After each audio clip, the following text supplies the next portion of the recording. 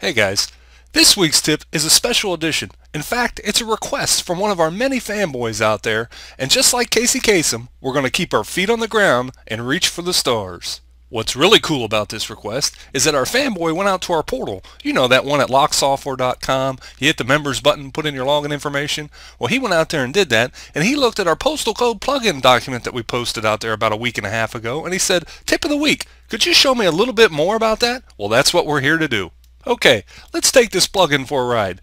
Now, in order to get the zip code functionality installed, you're going to have to contact your lock authorized dealer, and he or she can take care of it for you.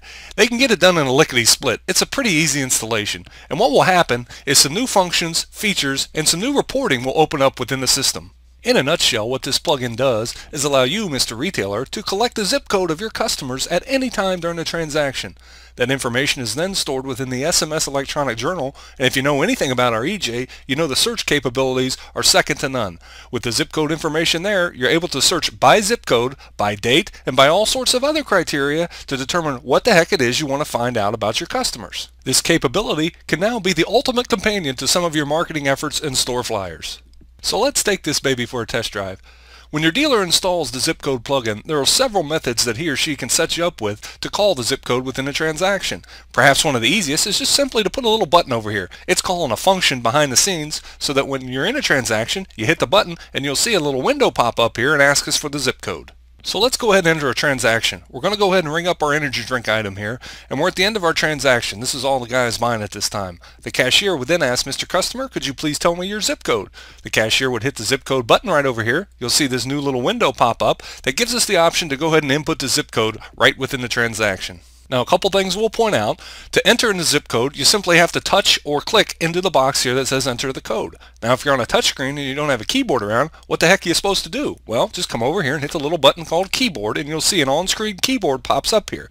Then we can go ahead and punch in our zip code, just like we would on any touchscreen. Go ahead and hit OK, and you'll see that it goes ahead and populates that field right within the transaction. You'll see it's labeled as P code, and that's the code that we will search on within the electronic journal later on. Let's go ahead and ring this guy out, and I'll take you into the back end and show you what happens there.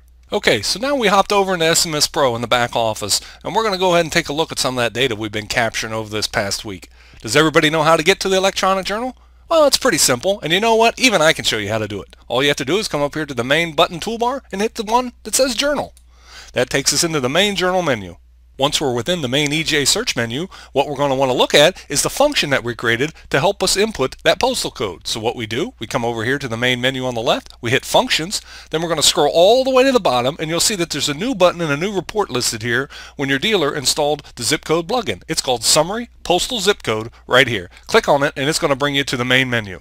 Now, once we're within the main zip code search criteria page, you'll see it looks just like every single other report in SMS. We can search by day, week, month, or year. We can set our own date range, and oh yeah, don't worry, that handy dandy calendar tool is there if you just double click on those fields. In a multi-store environment, we can target individual stores, all stores like what we have here, or we could select a region. We also have the ability to search for the zip code with a sequence of numbers, a sequence that contains, or maybe a sequence that is equal to specifically 5 digits, or maybe a sequence of numbers that it starts with, or even ends with, so plenty of search criteria. And oh yeah, don't forget, we click this add button up over here in the top right, and we have the ability to add this to our preferred reports page, or we can even put it to a task within the main SMS window, the Buy, Sell, Manage tab. Pretty cool stuff. So let me show you what the reporting looks like. I'm going to go ahead and select today. I went ahead and put in a couple transactions for you. We're going to hit launch. The query runs, and it's going to pull back the zip codes, the total sales, and the transaction quantity count listed right here in this little window. Now, just like all the other reports within SMS, this report is going to remind us the criteria that we use to search. You can see we picked today's date, and we're looking at all stores. Now, unlike some of the other reports, you're looking at this thing and saying, what the heck can I do with this? Well, look at this. We can double click on any of these headers, and we can sort. A lot like cubes, so we can sort by total sales from descending order. We can sort by postal or zip code in ascending or descending order. Just simply click the header, or we can look at the ones with the most transactions. Just simply double click the header, and you can see that changing right before your eyes. Now if you want to print this baby, just come up here and click the print button. Pretty simple. But remember, we're an EJ and we're searching in the electronic journal, so there's some other cool stuff that we can do. Look at this zip code, 29615. There were a heck of a lot of transactions today and a decent dollar amount. We want to dig down a little bit further, so let's go ahead and click this View Transactions button, and just like every other EJ function that we have, a summary window comes up and shows us the individual transactions. Now since we're an EJ, we have all the power associated with our electronic journal. We can drill down even further to a summary level view of the transaction by hitting that summary button, and you can see you'll get a broad overview. If you've got a DVR hooked up, look right here. You can click the video button and that'll take you right to the video of the transaction, and you can also print a copy of the receipt by simply clicking this receipt button.